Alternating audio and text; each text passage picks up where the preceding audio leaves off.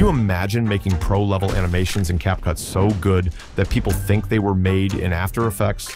It sounds impossible, but the truth is, once you understand the art of scene crafting, you can create powerful motion without any complex effects, and suddenly, even CapCut becomes more than enough. It might sound exaggerated, but all you really need is a creative mind and the passion to create and edit. If you take a quick look at some videos and animations, you'll notice that every scene is first designed and then animated with motion. The way each scene is colored and composed is always filled with emotion, and that's something channels like Magnets Media is very aware of. So, crafting a scene is one of the most important elements that can impact a video's quality. And if you really learn how to design a scene, it can be a total game changer. After that, VFX can help a lot too. One important thing you should know about animating a scene is this: the more exaggerated and cartoonish your motion is, the more impact it has. Just think about the cartoons we used to watch as kids. When Jerry wanted to hit Tom with something, Tom would become flat, turn red, or look like he was about to explode. This exaggerated behavior is very common in animation, and we still use it a lot today. So I decided to take one of my own scenes that I originally made in After Effects and recreate it in CapCut to show you how simple it can be when you have the right information and enough creativity. Oh, and you'll need a bunch of assets too, including the character, background, other layers, and a few visual effects to create what we need. You can download everything from the link in the description. So first, let's go to the folder we imported into CapCut, find our road background, and drag it into the timeline.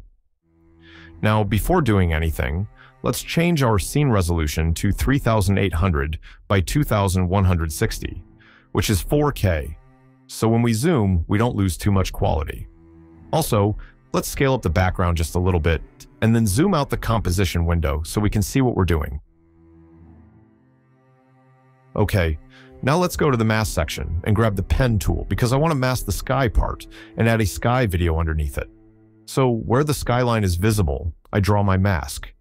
Then I click on this icon to invert the mask, so only the bottom part appears. You can add a little feather to the mask if you want, for better blending. Now let's add our sky video footage into the timeline and shorten the clip to match the bottom layer. Okay, now I'm going to grab the road layer and bring it on top of the sky layer. As you can see, now the sky is moving and it makes the scene more dynamic. Let's just move the sky layer a little bit up using position so it fits perfectly with the road layer, and don't forget to scale this one up just a bit. It already looks beautiful. Now let's fix the color of the sky and match it with the bottom layer. CapCut added this feature where you can do it with just one click. So select the sky layer and go to the Adjust section.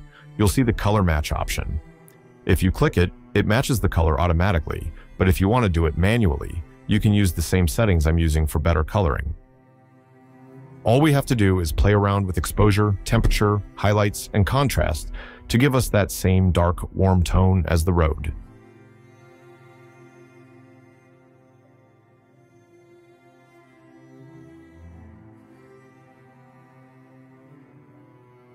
Okay, I think it's looking pretty cool.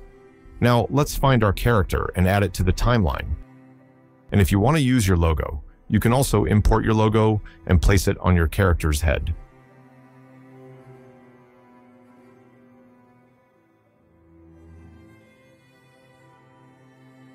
Okay, now all you have to do is select the logo and character layers, right-click, and create a compound clip. We should always keep everything organized. Now let's scale the character down and place it on the road. Make sure it's not too big or too small.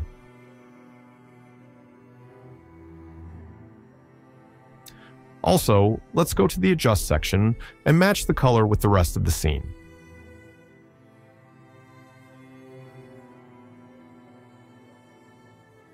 It looks like it needs a bit more contrast, so let's increase the contrast to make it look bolder.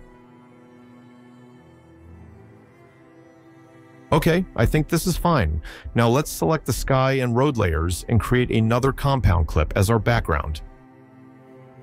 Now, in my original one, there's an anvil that drops from the top, smashes the character, and the blood splashes into the camera. So let's import our anvil into the timeline. Before anything, go to the Adjust section and do a color match.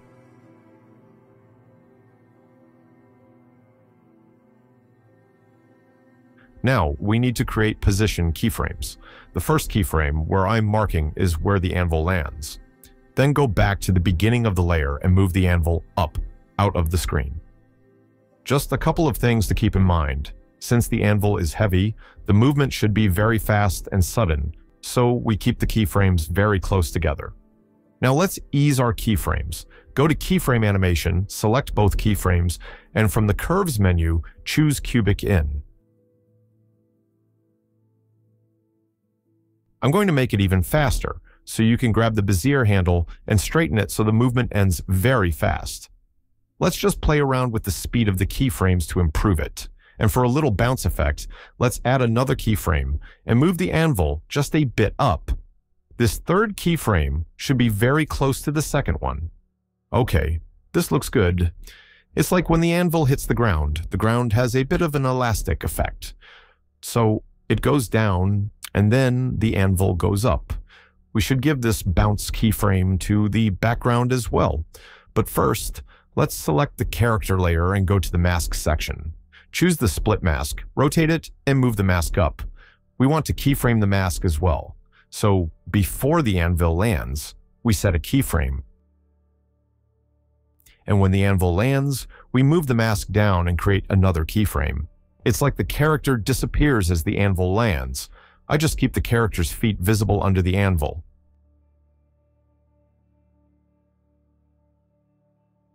Now let's give the background the bounce too. Select the background, and just before the anvil lands, create a position keyframe. Then when the anvil hits, move the background up, and one frame later, move it back to its original place. Now, here we can add our debris ground VFX to make the scene more dynamic. Grab the footage and drop it into the timeline on top of the anvil layer.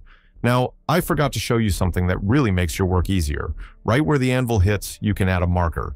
This way, even if the layer isn't selected, you always know where the impact happens. Now, I'm going to match the debris footage with the hit. Let's cut a couple of frames from the beginning.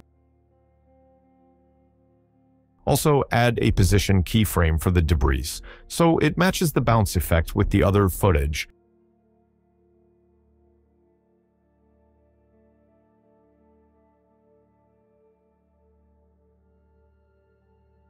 It's a bit slow, so go to the speed section and speed it up a little so the ground debris happens faster. Next, I'll drop this blood PNG into the timeline, scale it down, and place the layer under the anvil. The blood layer should start right when the anvil hits.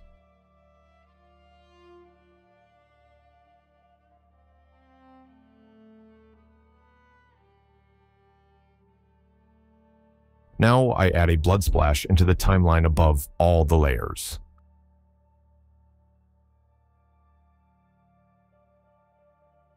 Let's rotate it 180 degrees and place it on the top left of the screen. Also, make sure the layer starts exactly when the anvil hits.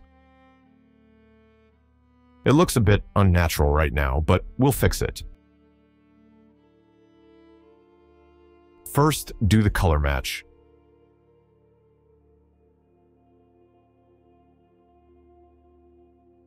Then go to Effects and search for Blur. Drag and drop the blur onto the layer and set the value around 35. This gives the scene depth, like a real depth of field. And finally, let's give the blood splash a position keyframe for the bounce when the anvil hits.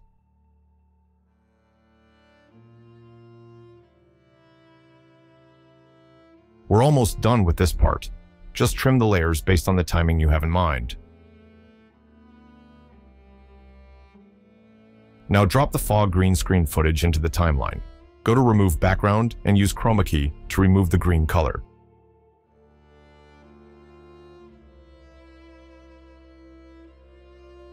If the fog still looks a bit green, just play around with the settings to fix it.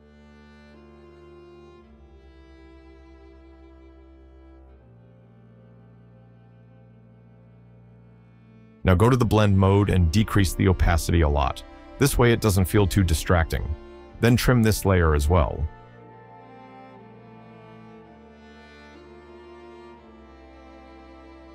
Finally, select all the layers and create a compound clip. Now let's do the zooming. Here, I'm going to zoom in on the axe, position the clip in the middle of the screen, and create keyframes for that.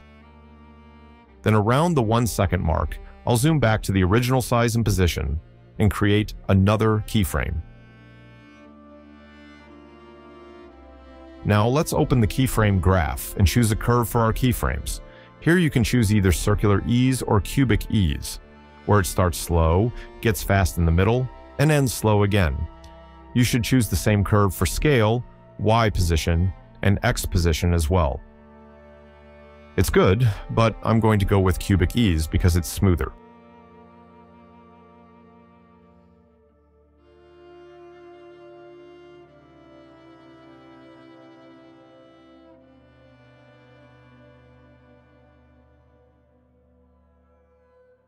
Also, let's grab the second keyframe and move it a couple of frames forward, right where the anvil hits. Now, I'm also going to make a match cut transition to another scene, so let's create a third keyframe on position around the 2 second mark. Then select only the position keyframe and choose the cubic in curve.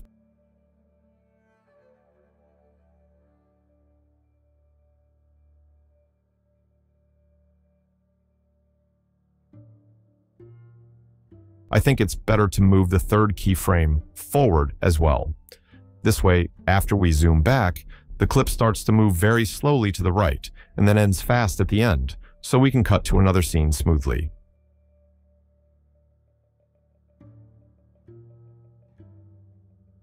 Okay, now let's trim our clip right when the third keyframe ends, so we can go to another scene. Now go to the folder and import the room into the timeline. First, I'm going to zoom into the room so I have space to create a match cut. Now we should position the room to the right and create a keyframe. Then a couple of frames forward, move it to the center and create another keyframe.